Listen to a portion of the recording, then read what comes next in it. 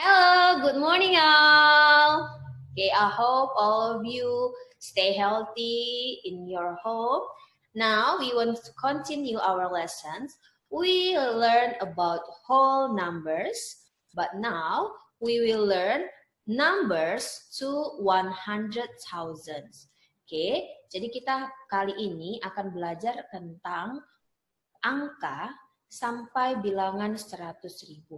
Okay, before we start to numbers to 100,000, we will review about your lessons in grade 3. Examples, we have numbers 2,325. 2,325, if you write these as numbers, we will have 2, 3, 2, 5, or we read that as 2,325. We have 2 in thousands place, 3 in hundreds place, 2 in tens place, and 5 in ones place. Okay, that's about our review in grade 3, numbers to 10,000. Now we will continue numbers to 100,000. We want to write the numerals from words. Jadi yang pertama kita akan menuliskan angka berdasarkan kalimat yang diberikan. Examples, 34,956. How we write these words into numerals? Now that you have to attention is, if we have 34,000, ya, jadi kalau thousands-nya itu sampai ada tens, maka angkanya ini itu akan sebanyak 5 angka. Kita akan menuliskan dia itu sebanyak 5 angka. 34,000. So it means we have number 3 and 4 in thousands. 34,956. Right? 956. Jadi kamu perhatikan dulu kata atau kalimat sebelum kata thousands. Jadi sebelum kata thousands itu kita punya di sini 34. So we write 34 and then we make space. After that we write 956 in numerals. Next for the second examples. 60,000 and 19. 60,000. So it means we write 60 first. And then after that we write 19. Oke, jadi kita tulis dulu 60.000. Berarti kita tulis dulu 60. Setelah itu kita kasih space. And then N19 kita tulis 19. Karena ratusannya tidak ada, maka kita tulis ratusannya itu dengan angka 0. Oke, that is to write numerals from words. Now, how about write words from numerals? Sekarang kita kebalikannya, menuliskan kata dari angka yang diberikan. Examples, we have numbers here. Oke, sekarang kamu perhatikan angka yang sudah diberikan ini. How to write these numerals into words? If we read this, we can say that this is 46,625. Jadi perhatikan di depan space itu thousands.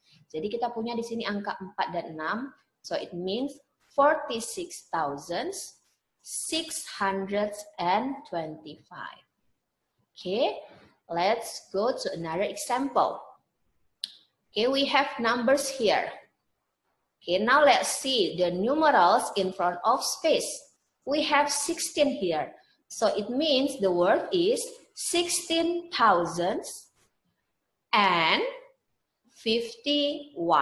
We don't have hundreds here. So it means we only have words 16,051. 16.051. Okay. Now, the other examples. We have numbers here. Nah, sekarang kita tinggal tuliskan kalimatnya dari angka ini. We have 50 in thousands. So we write 50,908.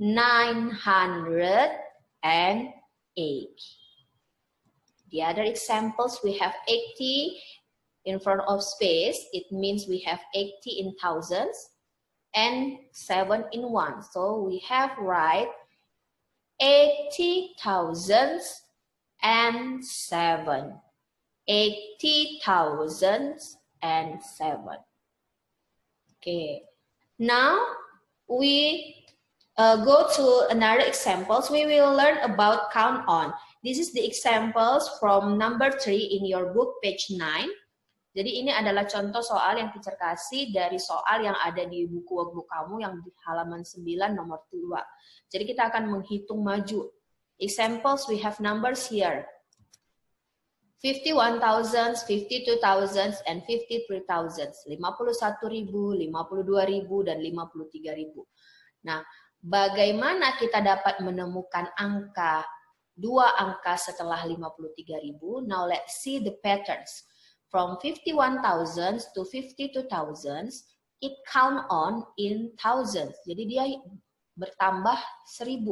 Begitu juga dari 52.000 ke 53.000 bertambah 1.000.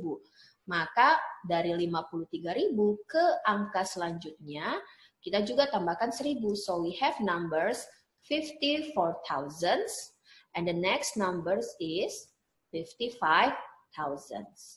So the next two numbers is 54,000 and 55,000.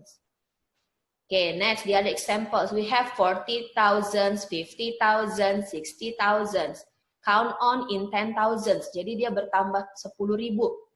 So the next numbers is 70,000 and 80,000. Okay, now we continue. In page 10, please open your book in page 10, number 4. In number 4, we have question there. Fill in the blanks with the missing words and digits for each number.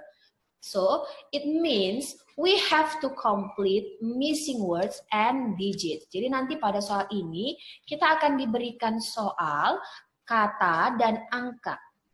Nah, tetapi dari kata dan angka itu ada kata-kata yang hilang ataupun angka yang hilang. Nah, jadi kita harus mencocokkan antara angka dan kata, mana yang hilang dan kita lengkapi. Examples, we have now words here. 34,009. 34,009. 34.000 dan 34.009.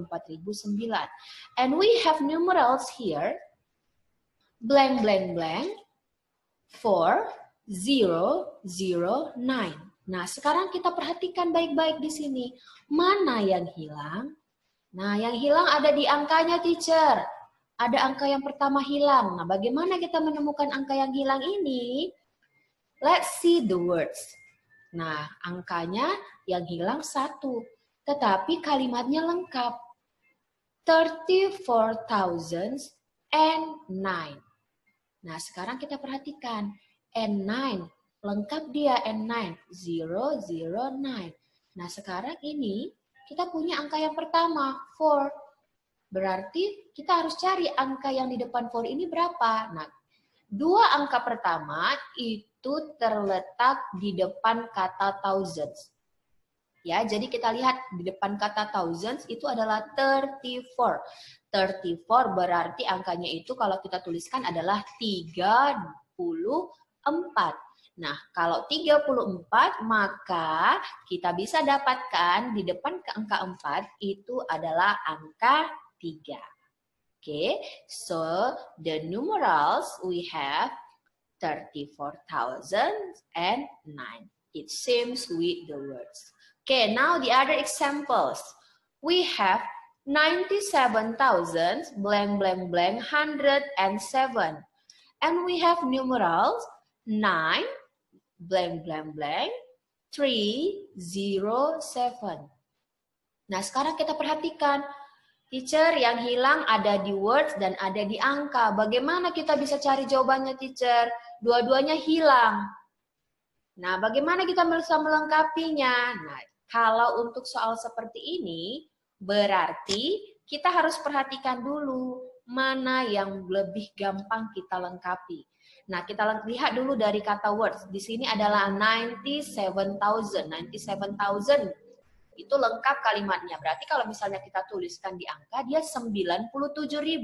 Berarti angkanya adalah 9 dan 7. Wah, udah dapat 9 dan 7. Di sini angka 9. Maka kita dapatkan di sini di belakang angka 9 itu adalah angka 7. Nah, bagaimana kita menemukan kata yang hilang ini? Kita lihat dari angkanya. Angkanya sudah lengkap. 97,307. 307 berarti angka yang hilang, kalimat yang hilang itu adalah kata 3. Okay, so that's how to complete missing words and missing digits. Okay, for now, you have to do exercise. Please do in your workbook, page 9, number 1, only part B and D, number 2, only part C, number 3, only part A, and in page 7, please do number 4, part A and D.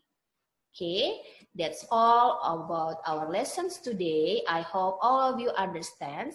If you have some questions, you can ask to me personally or you can join in our Zoom meeting later.